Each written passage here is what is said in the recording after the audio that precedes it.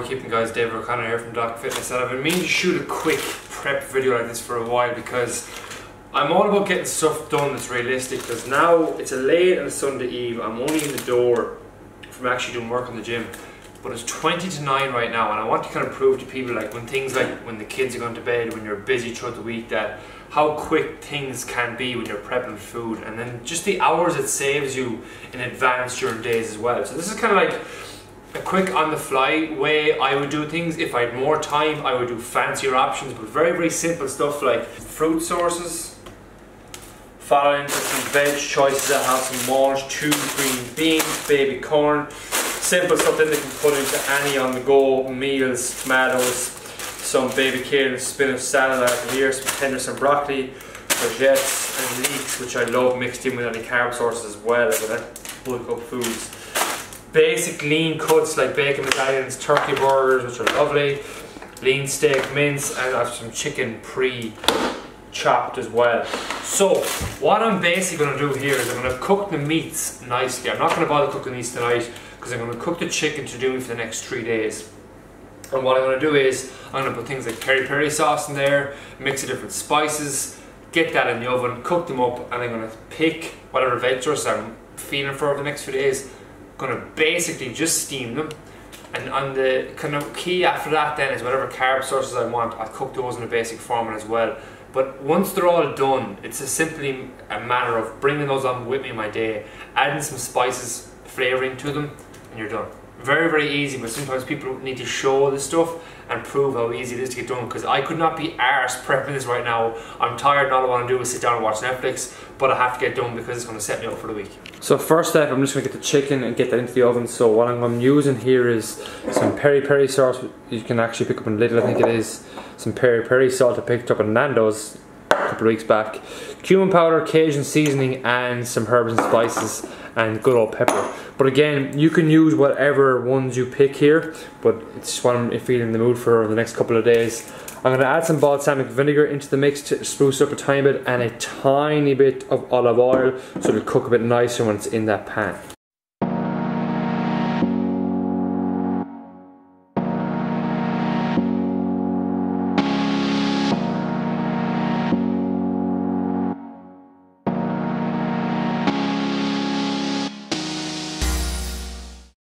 So usually I would go down a stock cube route, but what I'm doing here with these today is I'm going to just judge and see how it is. I'm going to be a bit of tin foil over to keep the moisture in with these. Because of olive oil put in with the mix, I will see how these cook. I'm going to go and kind of want to go for a nice crispier style blend for this week, because the last few weeks I had no stock cubes and this is just changing things up a small bit. But again, look, I've that done in less than 2 or 3 minutes. Provided if you bought them chopped, obviously it'd be faster. I bought these in breast, we cooked them first, or chopped them first. Now it's a matter of get the tin foil on, pop that in the oven, and I'm going to choose up my veg next to get cooking. Basically what I'm going to do is the ones I've picked, I'm going to choose half of each and basically steam those up. It's as simple as that, nice and fast.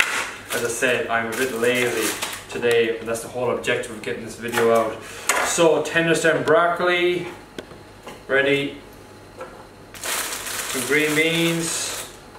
Again, I'm cooking for 2 people here roughly for full on 3 days, having very little cooking to do in between. So sometimes if I'll have quicker veg options on the go, I'll have those ready. Usually I cook all the veg. Just for the purpose of this video, I'm going to cook half to have those done, but just watch how fast all this is.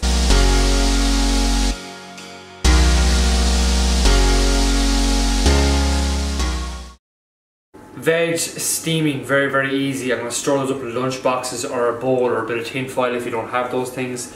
Chicken is cooking. Now next will be what carb sources am I going to have for the week.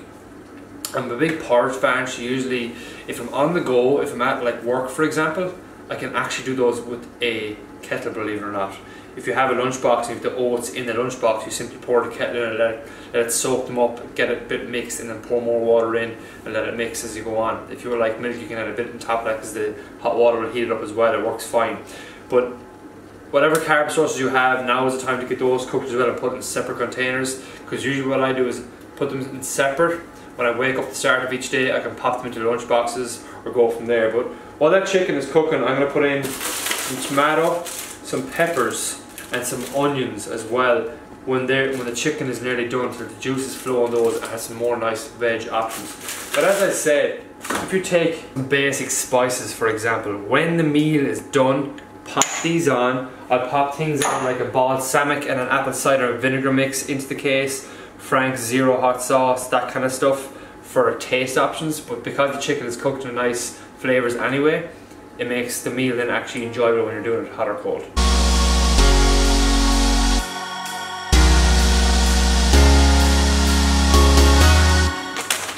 Keeping carb sources simple for the next coming days, I'm going to go with rice, basmati rice. I'm a big lover of basmati rice and antelope rice. And this one I picked up in Tesco recently as well.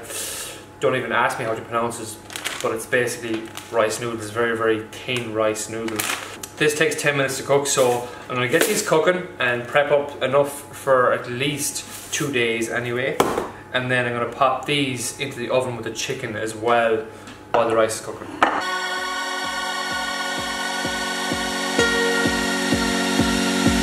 A little tip if you want to make your rice a bit healthier, and if you ever see me cooking the yellow rice, this is where it comes from. Turmeric. So while that's finishing off, let's just talk about where the food is going to go after it's done. So you're going to have the chicken with the bit of veg now extra, you're going to have the veg, and you're going to have the carb sources. I like to store them separately because if I'm changing quantities and stuff like that as well, I can do that on the fly because I roughly can judge it off my hand sizes and stuff like that. So these are the best ones I've come across so far. I got them off Amazon. If you just type in meal prep containers, you'll get them. But here they hold plenty, easy to wash, and very, very easy to keep and manage in a bag. You can just pop into whatever bags you use, or cooler bags. If you don't have those, basic lunch boxes work just fine. I like to use these more for storage in the fridge, and then I kind of transfer them to these in the morning or the night before as well. Like tonight, after this video, I will prep 2 of these, we'll say, for tomorrow, 3, whatever it's going to be, depending on how much I weigh for the day, and I will put the rest then into containers here. As I said, I'm cooking for 2 at the moment. If you're cooking for family, obviously you're just going to have more quantities of food. But again, if you don't have those things, simple bowl, put tin foil over the top of it, put it in Ziploc bags.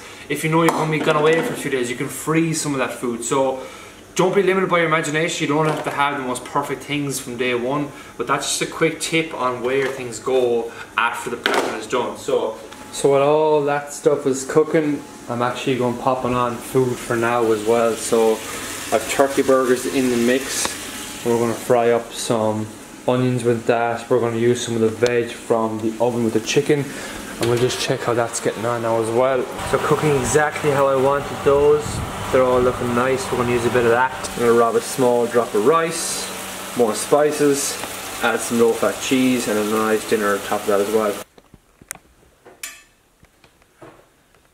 But again, if you look at my other carb source now for across this week, I wanted to mix up a bit, like so, sweet potato, spuds, thin slices are very, very handy one on the go as well. So hopefully that meal prep video was helpful. If you have any questions in relation to prepping or anything like that, shoot them over for me. But this is kind of one to get out there to show you how easy it actually is done. I think all in all I was about 40 minutes doing that. I'm going to eat my own food now as well and chill out for the rest of Sunday evening. But there's just a lot of videos out there that I don't like this unrealistic prepping of food where all these fancy ingredients and stuff like that. I was going to do this video a week ago and I had everything prepped out, and I said no, actually what I'll do is I'll leave it. I'll probably do the following because I knew I was going to be busy this weekend, and then whatever I had there and then after that food shop I did that day, we'll just do it with that. I actually forgot to get more carb sources, and I forgot to get a few of the bits that I wanted to get.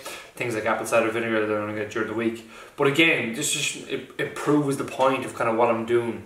Is if you're home late, it's a matter of how you look at things. You can use that hour to sit down and watch telly. Yeah, you can, of course, I'm going to do it now. But if you're using that hour and pawning off this, you're only bullshitting yourself to the fact that you cannot prep.